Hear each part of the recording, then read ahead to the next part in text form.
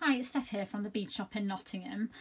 Today I'm going to show you a quick little project, how to make this really stunning bracelet.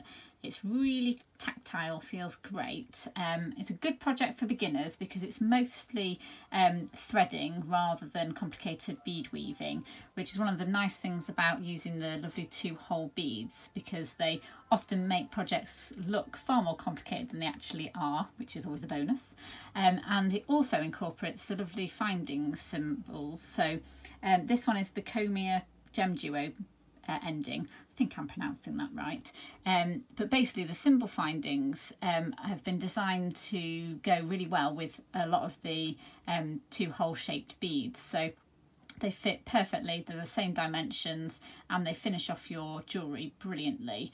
And I think often it's the fastening off and sort of beading on ends or adding in clasp to projects like this that can feel a little daunting for beginners. So by having an element that does a lot of the hard work for you, it's a great way to get into beading, and I think it just looks fantastic on. So I think it's a great little project, so we'll get started. So because the bracelet is quite flat, when it comes to calculating how big you need to make your bracelet, we can actually make this pretty accurate. Now, if you already know the diameter of your wrist, great, use that measurement. If you're not sure, one of the easiest ways to do it is to take a piece of cord or something that you can wrap around your wrist. Make sure it's not cutting off the blood circulation, you know, you can move it around, but also not too big. And then use a ruler and actually measure that. So that's come out at 15.5 centimetres for me. I do have little wrists. I know that the exact tight circumference is 14.5 for me, so I probably want to make it 15. So we don't want the beading to be the full length, because our clasp is going to take up a little bit of space. That's approximately 2 centimetres. But equally, we don't want the bracelet to be too snug. I think more often than not, people go a little bit overcautious and make their bracelets too long.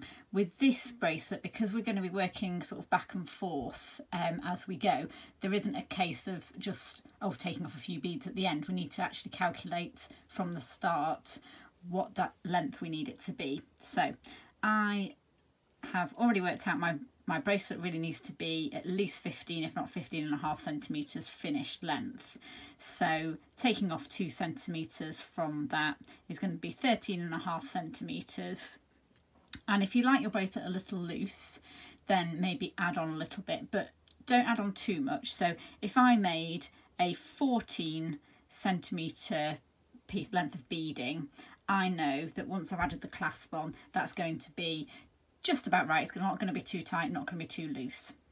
So I'm actually going to make a note of that, because the amount of times you think, oh, I'll remember that, and then when you come to it, like, was that 15 or 14? So I'm just jotting that down. So I need to do 14 centimetres of actual beading. So now we can get started. Now we've established the length. So now the Gemduo colours I'm using, so this is the lovely backlit one that's going to go down the middle of my bracelet, and it is the backlit one, and it's actually aqua pink, this colour. I think because in certain lights you get kind of a bit of a iridescent sort of purpley colour, but I think it's just lovely, this one. It's more of like a, definitely aqua-y, like Mediterranean Sea. It's lovely. And then to tie in with that, I've gone for black Azzurro. So this is a black bead. So the back of the Gemduos on these are completely opaque black, and then the front has the iridescent blue on. So they go very nicely with these and just tone in that blue shade. So it's really easy with both of these to identify the front and the back, because the backlit ones always have the silver backing, which is part of the reason why they almost look like they're glowing. Lovely. And then the blue ones have a completely black. Also, Gemduos do have a flat back, so the back is completely smooth and flat, and then the front is ever so slightly domed, almost with a slight pronounced ridge down the front, so you can tell, and there is definite front and back there. The reason I'm highlighting that is because it becomes very important for the next bit. So I do need to get out all my beads to begin with. We're only going to be using what are going to be the outer edge ones to begin with, and the 3mm Xilion beads. So for these I'm using the colour Comet Argent Light, and they are unbelievably sparkly, as you can see. They're a special coated bead from Swarovski, and they're just one coating, so that means that half the bead is coated, which I think you can see there. So again, that is slightly important. It's not terribly important which way around you pick them up, but I quite like to try and keep it consistent. So when I thread my needle through, I'm going to be threading through from the shiny side out of the not so shiny side, if that makes sense. So you can see one side's got the coating on and one side's just sparkly. So now we can get started. I'm using Wildfire for this. It's a good, it's 0.15mm. It's a good thickness of thread, and because there's not going to be lots of weaving round and round and round, we want something that's got a little bit more structure to it. So we can also roughly calculate how much thread we're going to need. So my bracelet is going to be 14 centimetres, and we're going to have thread that runs through it back and forth 4 times. So you can see on this little bit here, so there's going to be one thread there, one thread there, one thread there, one thread there. So I know I need to make it at least 14 times 4. So if, like me, you're not any good at mental arithmetics on the top of your head, if you've got a ruler in front of you, what I tend to do is err on the cautious side. So I'm just pulling out a bit of the thread, and then that's where 14 is. I'm going a little bit further, and then I'm going to pull that across 4 times. So 1, 2, 3, 4. So I know that's I've given myself a little bit extra, and then it doesn't hurt to be a little bit generous with these things. I'm going to cut a little bit longer, mainly because with a project like this, it's far easier to trim off a little bit of excess than it is to try and add in a little bit more thread right at the very end. So we do need to leave ourselves enough of a tail, so about 10 centimetres, so that we can actually fasten that off securely at the end. So I'm just using a bead stopper on there. And now we can add a needle and start threading our beads. Now you could actually calculate, because we know the length we need, how many beads you need before we get started. However, I always like to just get threading and then test as we go. So what I'm going to do now, we're going to be starting with the Gemduo, which is my outside edge bead. Because I need to make sure that all of these are facing the right way, what I'm going to do is just flip all the beads over so their coated side is already facing upwards, which will just make life a lot easier. You don't have to think about it every time you pick up a bead. And then, as long as when I'm scooping up a bead, I'm always going through the hole that's closest to me, then they'll all end up lining up. So even if you've got one face sideways, flip it round and then just scoop it through the hole closest to you with the face upwards, and it'll always work out right. So Super Duo, sorry, not Super Duo, they're Gemduos.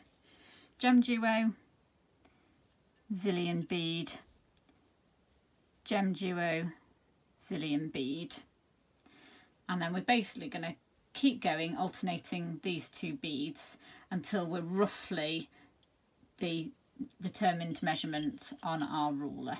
So for me, 14 centimetres.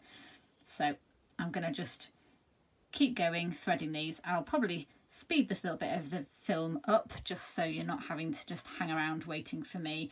If it's going too fast at any point, you can always pause or wait until we're back synced again. So I'm going to just carry on. So Gemduo, Xilion, Gemduo, Xilion, all the way across.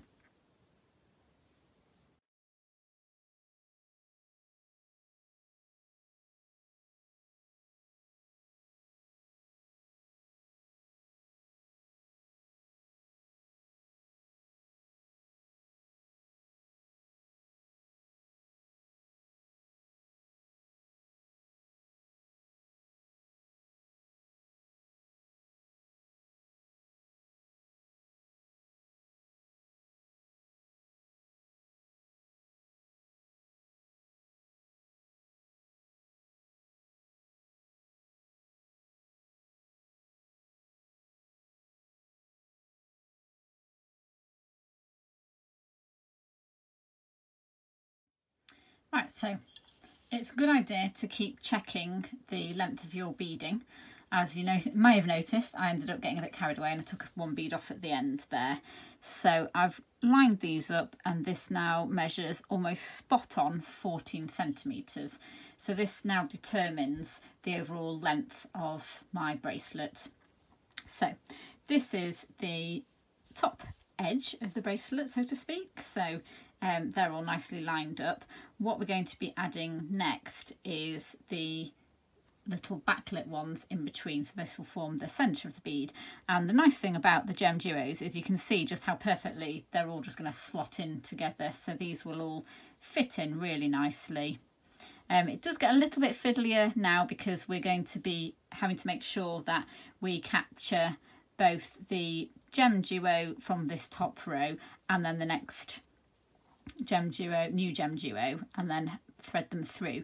What can happen, which you need to look out for, is sometimes some of these beads flip over out of the way, so you might think you're going through the next one, but actually it's flipped out of the way. So just want to be careful and look out for that.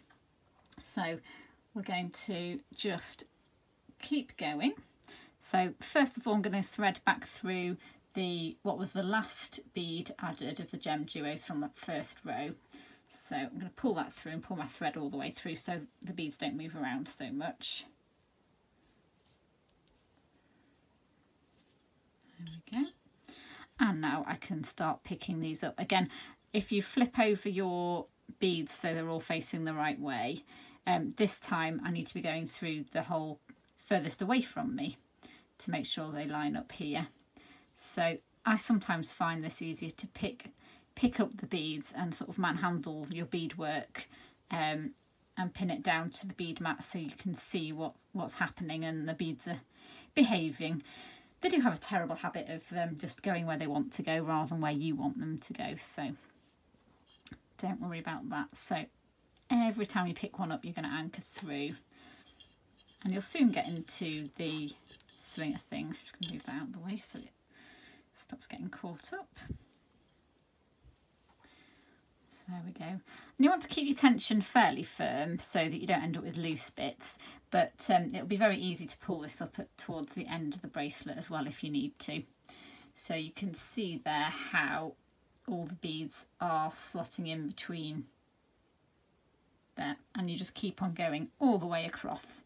So again, I'll speed this bit up for you, but go at your own pace, and you can always pause me, stop me, rewind me, whatever you need to do to get to the right point.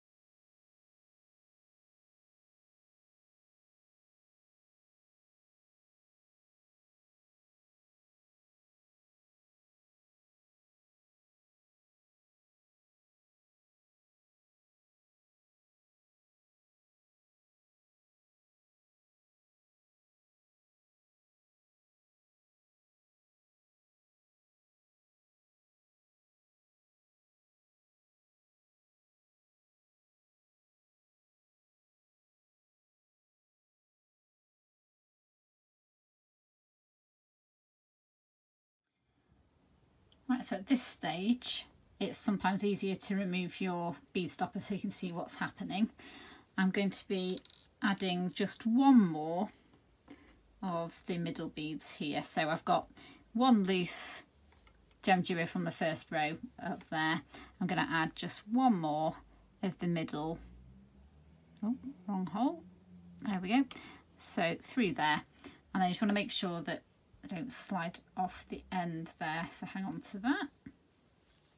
And you can usually check at this stage that everything's lining up nicely, so you haven't missed any beads.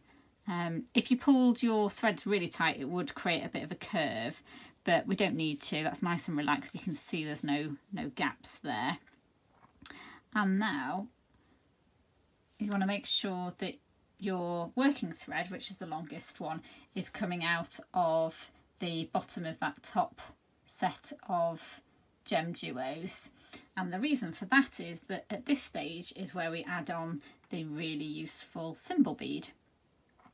So you can see here, so unlike the Gemduos where the holes go sort of horizontally through like that in two holes, this one has just one hole and it goes straight the way through there, so which means you can thread it on with the hole through here and you don't end up with bits of thread on the outside.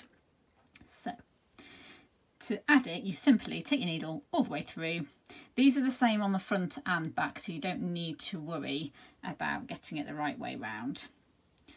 That's going to slot on there and it will act in the same shape as the middle beads have all the way along. So that is now ready for us completing the rest of the row.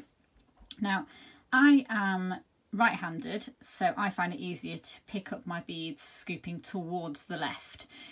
Because that middle row was added in that way, if I was to go backwards it'd feel a little bit awkward doing it with my left hand. So all I'm going to do is simply flip all of the beading round. Now if you're left-handed, you might have found you needed to do that on the previous row and now this row is all good for you. Whichever works for you, it is absolutely fine. But it's the same process either way. And sometimes come across people on workshops who are very ambidextrous and would just swap hands anyway. So it's whatever works for you and everybody's different and there's no wrong and right way. So don't need any more of those backlit ones, so I'm just going to move those out of the way. But I do need some more of the Jet Azzurro ones out. So that's my tube, here we go.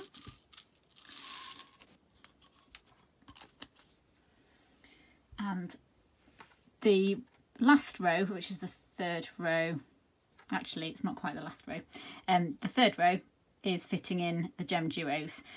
So where on this row we were adding the Komia Argent light between, we're not quite at that stage yet. So what we are going to be doing is threading through the lower hole of the Gemduos here and anchoring through the hole of the backlit ones in the middle. So if you face them all upwards, it will make your life easier again.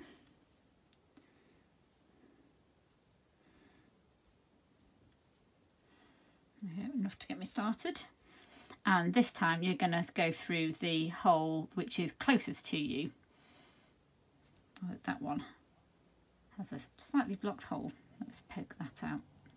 If you do come across a bead where your needle doesn't want to go through straight away, sometimes it's just as a tiny little blockage, and if you poke your needle in through from the other side, it often sorts it out, just like that one there. So it's just little bits of glass and grit from the making process. So I've just poked that through. Very occasionally you get a pesky bead that doesn't have a hole. Those you'll just have to cast to one side or use them in another project for something. It's a good idea, particularly if it's something that is very, very time consuming, to double check all your beads do have two clear holes before you start putting them into a project. But this is quite a quick project, so I haven't gone through and checked every single one. If you come across a hole like that one that was a bit blocked, I would try and block it before just opting for the other hole in case it it can't be unblocked. Right, so let's get started with this row. So this is the third row, and I'm going to pick up my new Gemduo one and then go through the backlit one in the middle. Again, if I tend to pin my beading down with my finger just to help with stopping everything from moving around too much. There we go, so you can start to see the pattern coming together there, and then you just keep on going. So I'm going to pick up a new Gemduo through the backlit and keep going. It's going to be harder for these ones to flip over and out of the way because they're held in place by the previous row, so it does make it a little bit easier. And again, I'll speed this up, but go at your own pace.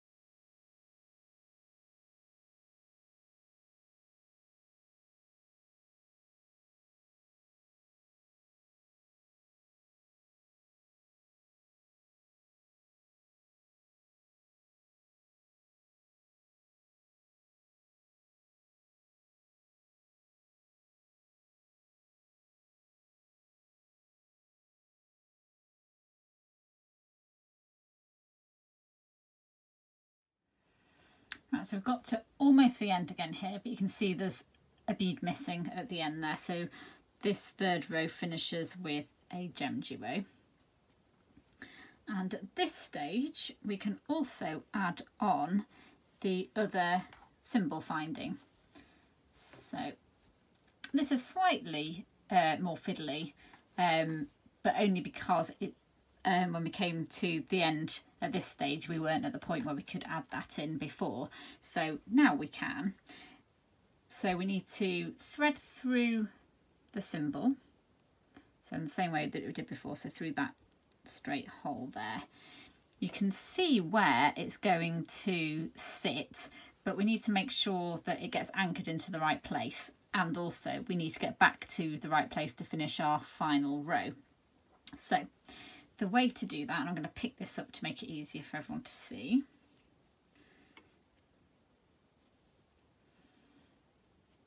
So it's going to sit in this space here.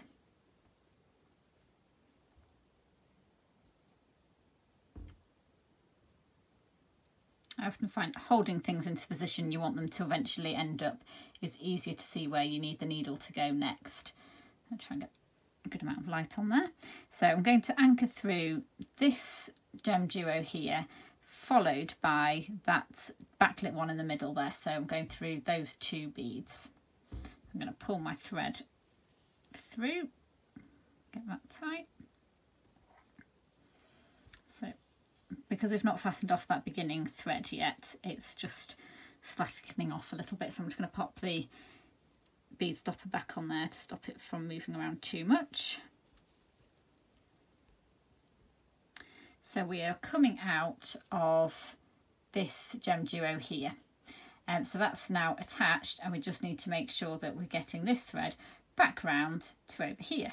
So to do that, you need to go through the other hole in that Gemduo, and also if it might naturally want to go through as well anyway, but the Gemduo on the edge here, so that one and that one, which will end up leaving a small amount of thread which will be hardly visible around the outside of that middle Gemduo there.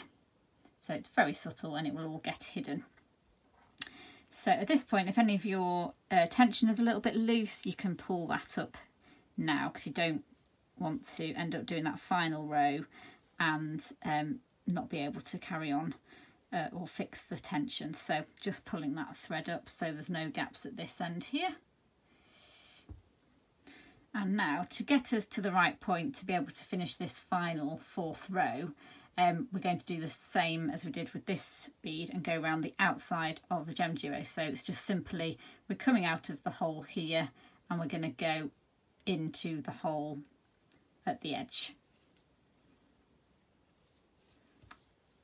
And now we are in the right place to be able to add all the Xilion beads in this final row. So you can see it's already very much getting there. So this is going to be fairly straightforward because we're just going to be picking up 1 Xilion bead and through the next Gemduo all the way across. So again, I'm trying to pick them up through the shiny side. It really doesn't matter, and I don't think you would notice on a project like this, but just something that I just like to do. So just 1 in every gap. Again, I've just turned my bracelet round to make it easier for me, being right-handed, to pick up and thread through, but whatever works for you. Right, I'll speed this bit up again.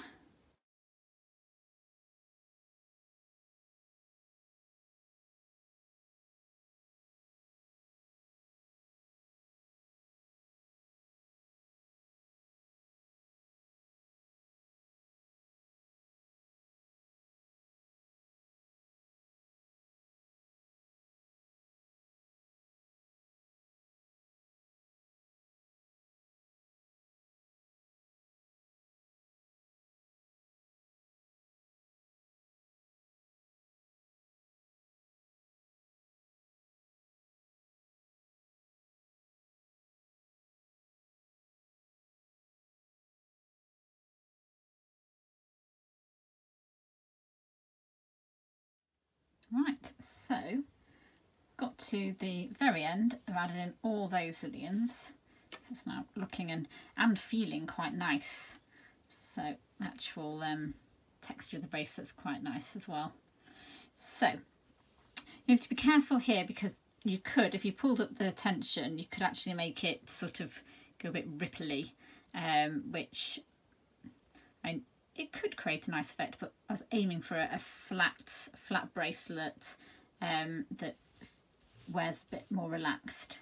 So all we have to do now is finish off our threads and then add the clasp. So the slightly fiddly bit here I always find is not pulling the tension up too tight. So I need to get my thread to a bit more of a discreet area. And so I'm just threading that into the middle. So I've just gone across the top of that Gemduo bead and down 2 beads to here. So what I'm going to do, keeping my tension loose, and make sure this gets in focus.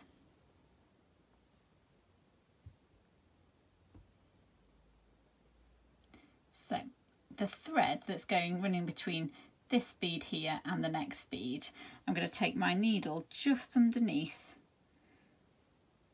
there, and that's going to create a loop of thread here. And I'm going to take my needle through that in the same direction that I was heading. This is called a half hitch knot. So I'm now just going to pull that knot so that it slides nice and tight around the thread between those 2 beads.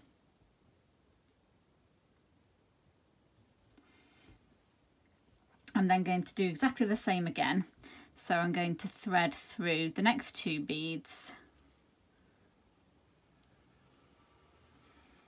tie another half hitch knot, so that's underneath the thread between the bead I'm exiting and the next bead, and then that loop of thread that's created, take my needle through there and pull tight. So that's now 2 knots holding that thread in place. That's probably sufficient, so I'm going to just weave through a few more beads. So just straight down the middle because it's nice and discreet there, no one can really see the knots. And maybe another couple of beads, and then I can trim off that end of thread. You never cut off the thread directly next to a knot because the chances are that with just a little bit of wiggling that knot could come undone. So regardless of however many knots you do, always thread through a few extra beads before trimming off the thread. I'm going to snip that thread off, and then I'm going to attach my needle to the other end. So this was the very beginning, so the tail end there, which is why we left enough to be able to fasten off. So I've got my needle on there now, and we're going to do exactly the same thing. Again, trying not to affect the tension. So I'm going to take that through around the top of that Gemduo bead there, and then through the next one.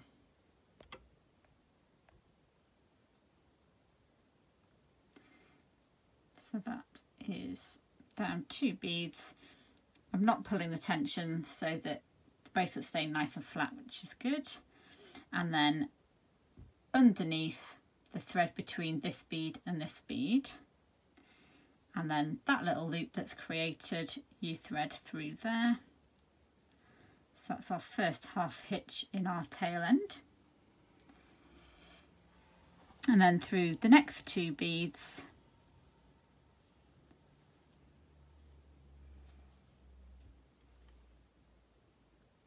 and the same again, so under that thread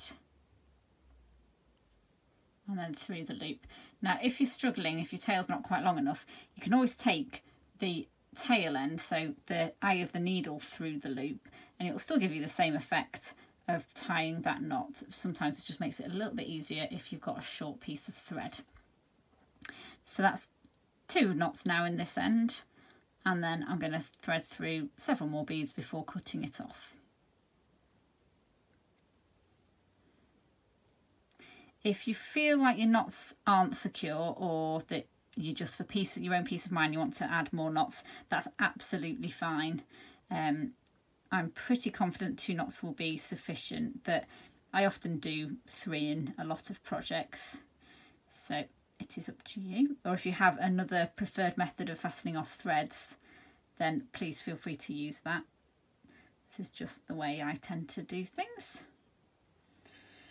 Right, and now I can snip that end off as well. So all that is left to do is to add the clasp and the jump rings on there. So I will just grab my pliers.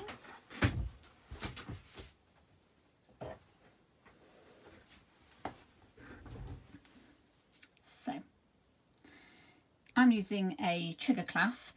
You could use a toggle clasp or your preferred clasp of choice. In an ideal world, I'd do this with another pair of pliers. The only ones I have are round nose with me, so they will do. I would do this with 2 pairs of chain nose. So just give that a wiggle. You're aiming just to not have a gap. So there we go. That is now secure. And then on the other side, you just add a jump ring.